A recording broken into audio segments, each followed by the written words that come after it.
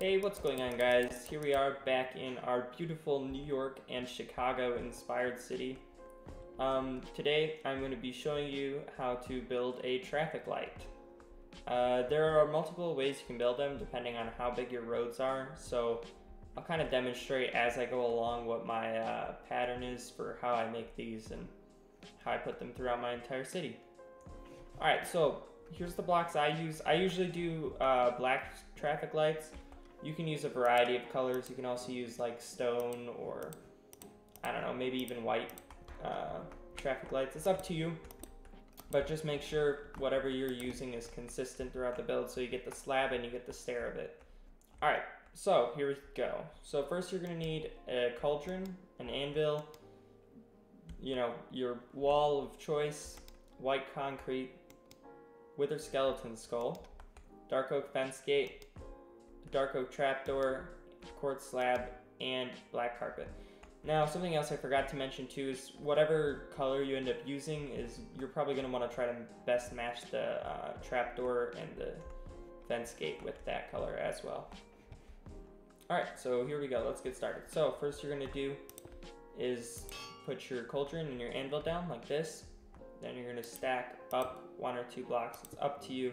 I usually do 2 blocks since my city scale is a little bit larger than 1 to 1.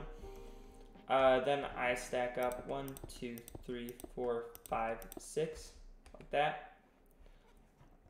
Next, this is the level that the traffic light actually goes on, so you place a cauldron, and then you stack up 4 more times, 1, 2, 3, 4, like that. Dark oak fence gate here. Dark oak trapdoor here, or your trapdoor of choice, I guess. Your light, and then you place carpet on these 2 blocks. And then lastly, you're going to place the wither skeleton skull right here above that.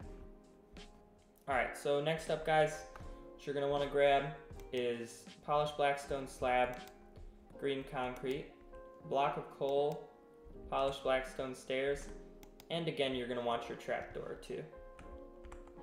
Alright, so when I go to do this road, what I do is I tend to come out by increments of 5 because that's how big my roads are. So I start very generically and basically by doing something like this. And what I do is I look underneath the road that I'm building and I place the traffic light in the middle of the lane like this. So, you know, however big your traffic light is, that's where you'd place the traffic lights that you want to go. And then I usually have extra space on the side because I like doing a lot of on-street parking up my city streets. So it leaves sign for a, what you call these, road sign. Yeah, street, yeah. The thing that labels the streets, you know what I'm talking about.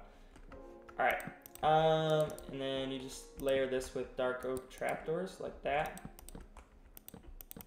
Both layers, and polished blackstone stair there to make that transition a little bit smoother.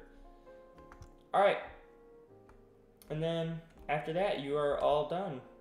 And also, if you don't have extra space on the side of the road, you can come down here and put the street sign like here. It's a very good thing you can do.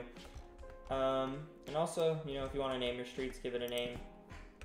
You can put a sign on this and, you know, name it as you will.